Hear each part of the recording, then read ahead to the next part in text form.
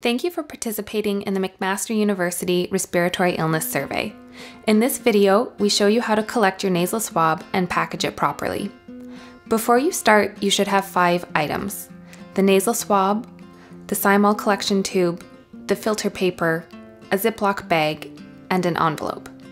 First, to collect your nasal swab, take the swab out of its packaging. Tilt your head back slightly and insert the swab into one nostril. It should be parallel to the ground and should not go in further than the plastic collar. You will feel some pressure, but this should not hurt. Rotate 3 times and remove. Next, uncap the cymol collection tube and place your swab in the tube. Snap off the shaft and recap the tube. Wait 5 minutes. This inactivates any virus in your sample. Remove the filter paper from its packaging. Uncap the tube, gently insert the filter paper, and put the cap back on. The filter paper absorbs all of the liquid to allow safe shipping. Finally, place the tube in the Ziploc bag and place the bag in the envelope and seal it.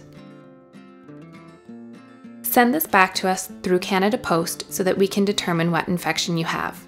That's it. Thanks for participating.